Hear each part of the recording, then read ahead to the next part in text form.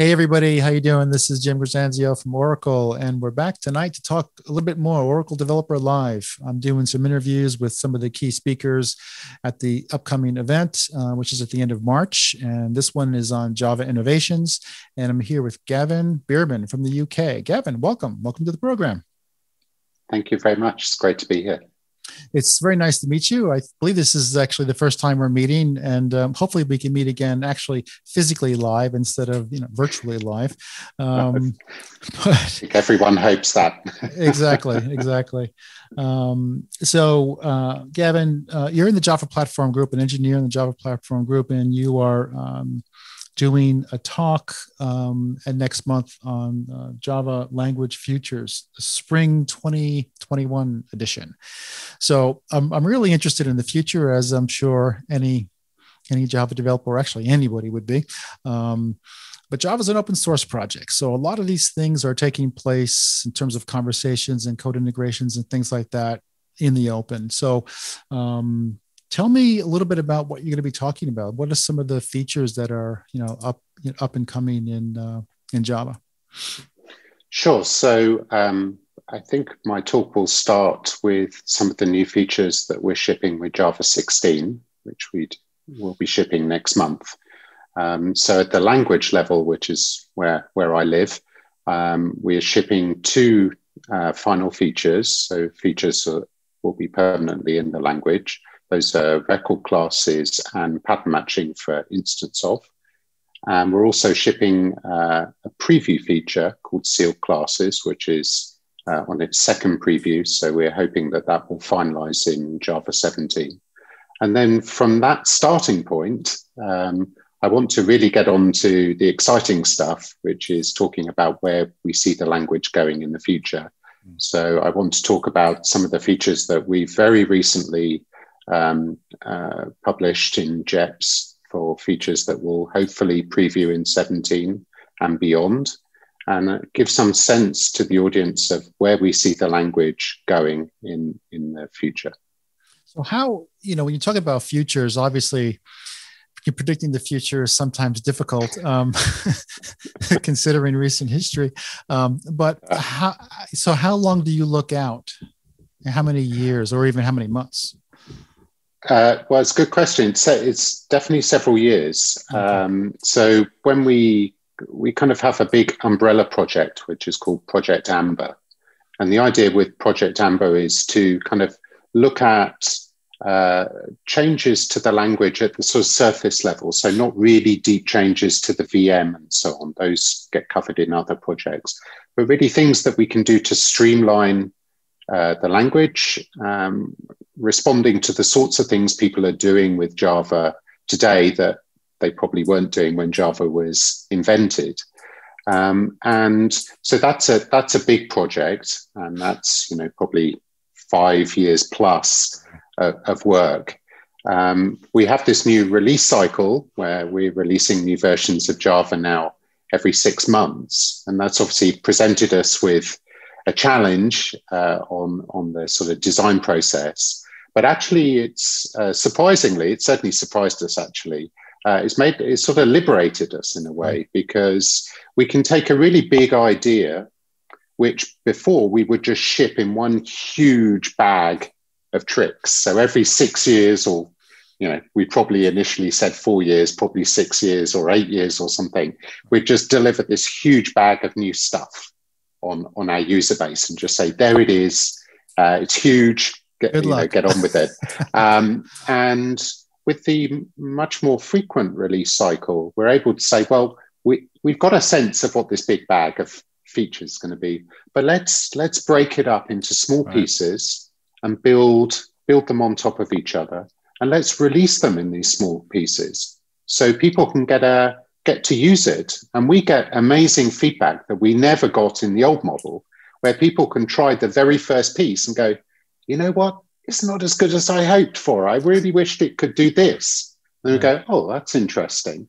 And so we get a chance to refine our design. The other thing, I mentioned it earlier, is that we have this new idea of a preview feature. So we're able to add a feature to the language, but it's not not permanent. So it's in preview mode. Right. You have to use a flag to use it from the compiler, and you have to use the same flag actually to get the VM to use it as well. So there's no way you can use one of these preview features by mistake. You have to explicitly ask for it. So we can't get some customer in trouble where they've ended up unknowingly relying on a feature that we then go and change. So this is great for us because we can release something. It's not a flaky piece of software. It comes with all the standard, Java or Oracle Java guarantees you would expect, which is a JET, full specification, proper hard, serious implementation with tests and so on. But it's there in a release. We look at the feedback and then we decide what to do. We do one of two things. We either throw it away and say it was a terrible idea. So far, we've not done that. Or we put it out for another preview. So we might refine it or polish it and give people another 6 months to try it. And at the moment, after 2 preview releases, we get enough experience and we get enough feedback from the community that we can make a decision about whether we finalize it, and so it really becomes a feature in the language forever, or we don't. And this is very interesting side effect of this new release cycle, that we're able to slowly bring features to the community. We can refine it, and also we can then slowly build other features on top of those as well. So at the moment, we have seal classes, for example, in preview, but we're already announcing in a JEP how we plan to extend pattern matching, which is finalizing in 16, how we intend to extend pattern matching to know about seal classes. So we're sort of building features on top of each other, but it's in a gradual process that everyone can see. It's in the open, and it's not this sort of huge bag of complexity that comes in one shot. And I think this has been an interesting and positive experience for us as the designers and implementers of the language. But I think it's also been a good experience as well for our community. At least that's the feedback that we've got, that they enjoy seeing things being presented in small pieces that they can really get on top of, that they have time to try them out. They can give us feedback. Everything's open. And then we can evolve together the language. And I think that's a great thing.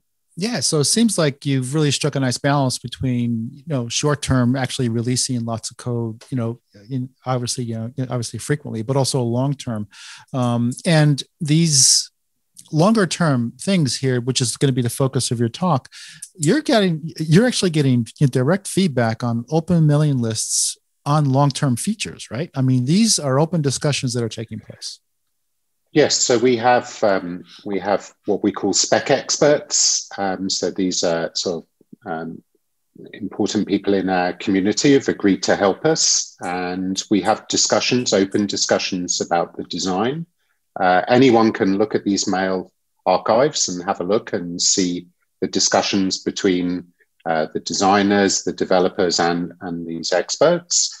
And they can see exactly how we've arrived at the final design. And we really do get, positive and negative feedback on the design. It's an iterative process. So we take seriously everything said, and we propose alternatives, and we discuss them, and we evolve them, and it's all completely in the open. So people can see how we got to a decision.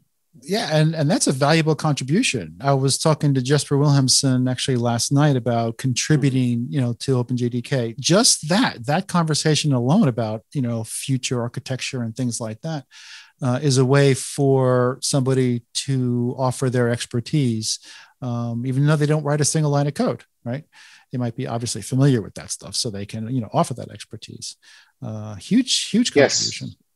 Yes, absolutely. And a lot of these experts are, they're big Java users. So we're able to literally ask some of them, hey, if we change this feature in this direction, how do you think it might impact on your code base? For some of the, our colleagues in the broader community, they really come back to us and say, okay, that would affect, 203 lines of our code or something like that. And we get real metrics from some of these people, which is fantastic. I mean, this is stuff that I think language designers have never had in the past, right? Before Wow. It was much more private, behind the wall. You threw the big bag of features over the wall.